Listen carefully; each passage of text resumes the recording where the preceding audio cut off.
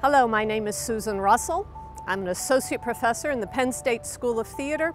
I teach literature, I teach criticism, I teach playwriting, I teach theater histories, but I am an actor. I've been an actor all my life. I started when I was a little tiny kid, and now at 61, I'm a professor.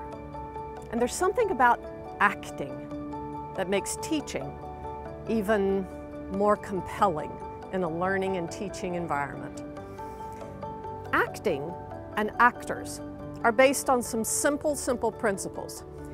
We are story catchers, so we can be story deliverers. In a course like Moral Moments, why are we concentrating so much on storytelling? Well, we're not concentrating so much that we don't talk about story listening. So what's up with stories?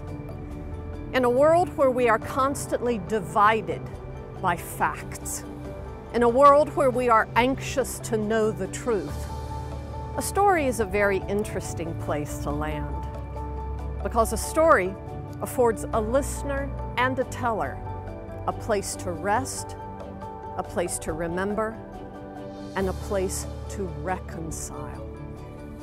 Conciliation is a great word because it means reunion, reuniting. And when you tell a story, everyone listening has an opportunity to actually remember who they are and remember that we are all in it together. Nice to see you.